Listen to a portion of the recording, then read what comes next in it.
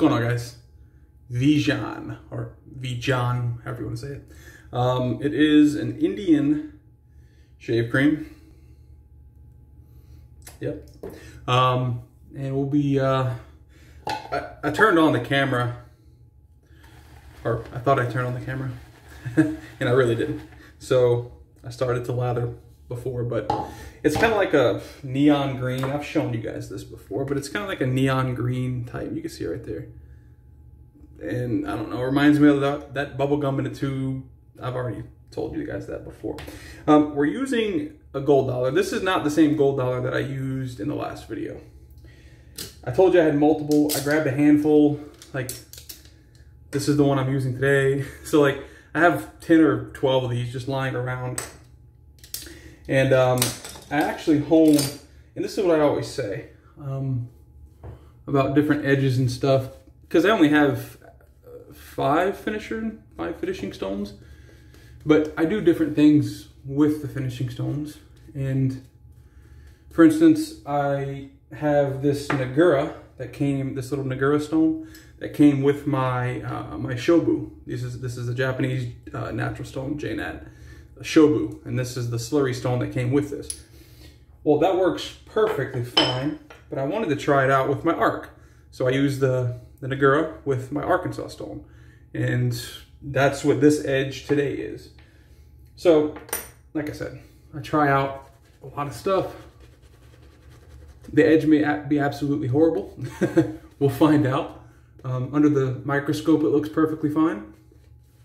But again, when I'm trying it out, it might be awful. So, we'll see. The scent on this soap is, it's kind of mild, it's not heavy, but the actual scent itself is not something that, not one of those scents that I would go out of my way for, but it's a tube, it lathers really quick, and it's a very good cream. So you can see just the ample amount of lather that I have, way too much actually. I didn't use too much, but it just explodes. All right, we'll go with that. Gotta rinse off the handle of this thing because that is way too much. So that's the razor, that's the cream, and that's the brush, the Maggard 28mm super high density badger. All right. Hope everybody had a good Thanksgiving. I hope you did not eat as much as I ate. You know, you always hear about, oh, eat a lot on Thanksgiving and then you go into a food coma. I slept 12 hours last night. It was bad. So, and I have to work today, yay. All right, there was something else I wanted to do. Oh, soaps to vote on. So I have lather and wood. I have a lot of the soaps stored away now because the in-laws are in the other bathroom. So I kind of put everything in a box. So instead of going through the box, I'm going through things that I have easily accessible. So lather and wood, bay rum, Colonel Conch. This is the amber Colonel Conch puck. And then the third is Près de Provence, bergamot and thyme. And this, I haven't used this in a while, but it's I like their number 63 better. All right, so let's get going.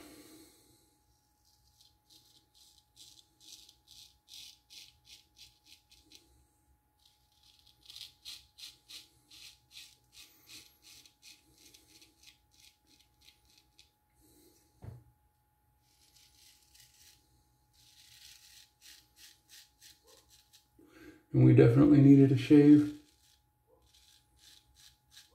Apparently the dogs are outside, so you may hear some barking. This is my backyard right here, right outside that window.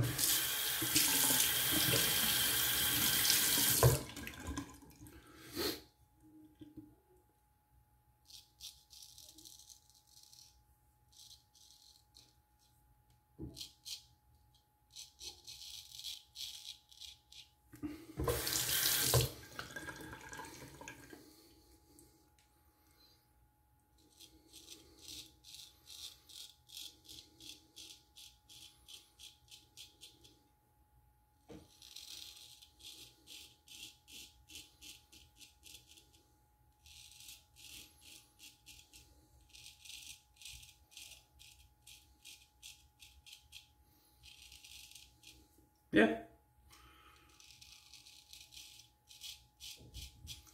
The edge seems a little bit better than if I were to hone it on an Ark itself.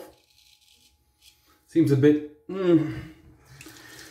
smoother, I would say.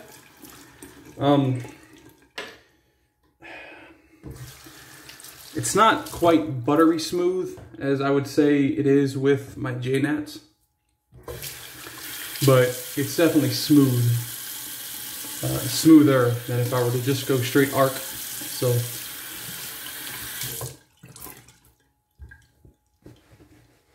and I really don't expect you guys to I really don't expect you guys to really understand exactly what I'm talking about when I say smooth and stuff. But when it's cutting through the whisker, like every edge I create, it cuts through the whiskers perfectly fine. Like I have no issue with creating a sharp enough edge to cut through the whiskers. When I talk about smooth, I'm talking about like how comfortable it is. Like as it's cutting through the whiskers, is it taking off like too many extra layers of skin? Like that kind of smoothness, that kind of buttery feel.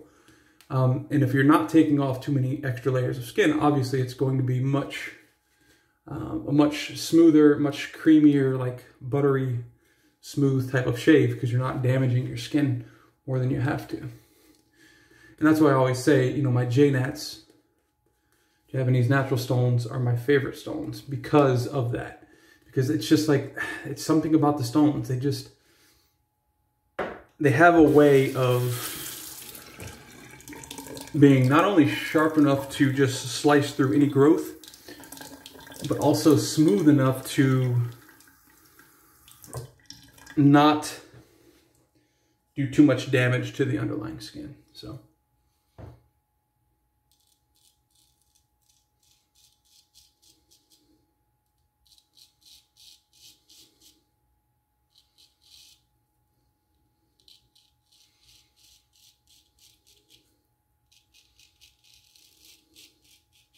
I hope I explained it well enough there for you to understand what I talk about when I'm talking about like butter smooth and that other stuff.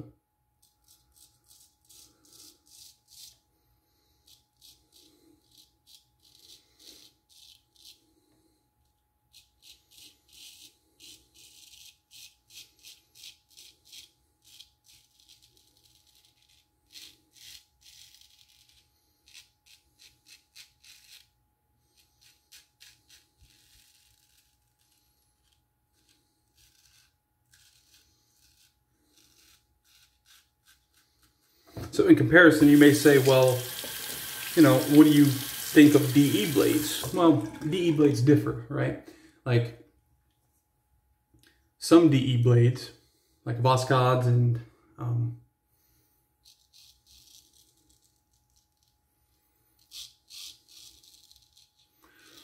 Astra's. There's one other one I'm missing. That's like not one of the very, very, very sharp blades, like a feather. It's like on the, you know, lower end of that.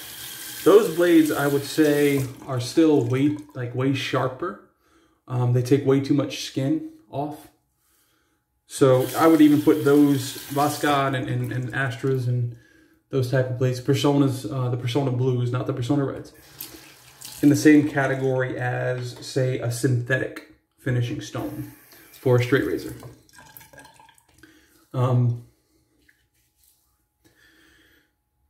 But there's really no comparison for a natural stone on a straight razor equal in a DE world, you know, so it's just how it is.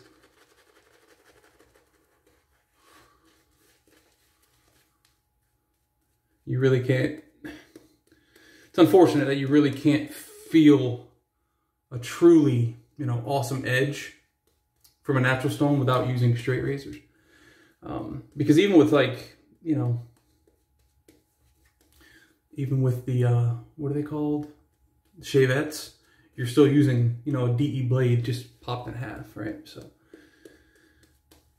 yeah, if you don't use straights, it's kind of hard to really know what I'm talking about, but, and even if you use straights and you've never used a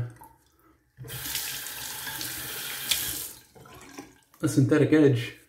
I mean, you've only used synthetic edges, and you never used a natural stone. You wouldn't really know what I'm talking about. So I'm planning on getting on Alibaba. They sell these GD66s pretty damn cheap. I mean, relatively speaking, you have to purchase 100 of them, but when you purchase 100, they go down to like $2.50 a pop. And it takes, you know, probably from start to finish.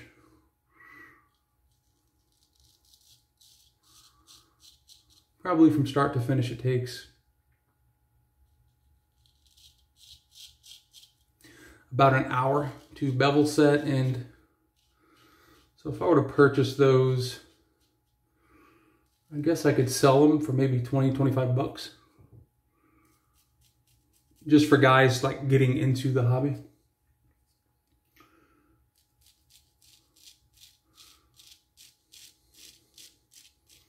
Lingophile and I were talking about that a couple days ago, and I'm not going to name, because I have nothing against the company. I don't even have anything against the guy, but he made a YouTube video basically talking about the straight razors that they have, and it's basically gold dollars that they're selling for like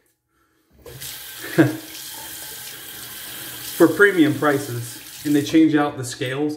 The scales that come with these are plastic. They're just putting different plastic scales on here, which, you know, may cost an extra, you know, I don't know, 60 cents or so.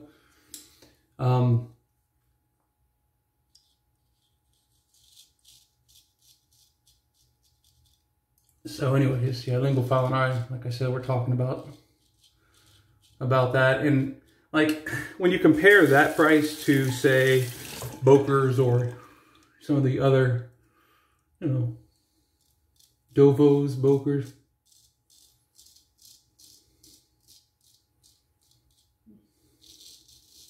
like, yeah, it's cheaper than a $150 or $200 straight razor.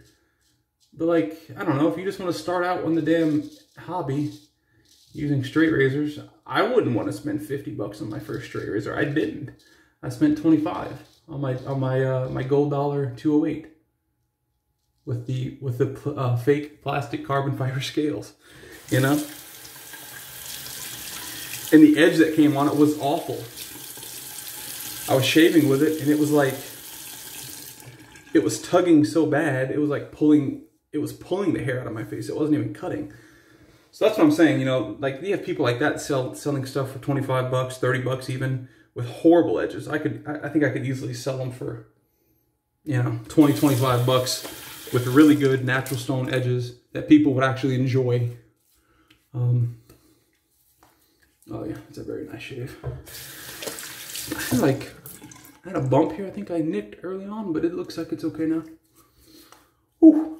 All right, let's go with rose petal. So yeah, I don't know. I mean, you know, some of the regular guys, I'm probably gonna, if I do move forward, and some of the regular guys that comment all the time on every single video, I'll just send them a honed razor, you know. But then I'll have some for sale in case anybody else wants. Whew, it's a good shave. All right, what are we gonna finish it off with? I don't even know. From my last shave, I still have 4711 down here, right here, but we're not gonna use that. Let's use, I haven't used this in a while. Fine Platinum. It's like a Creed Aventus duplicate. All right.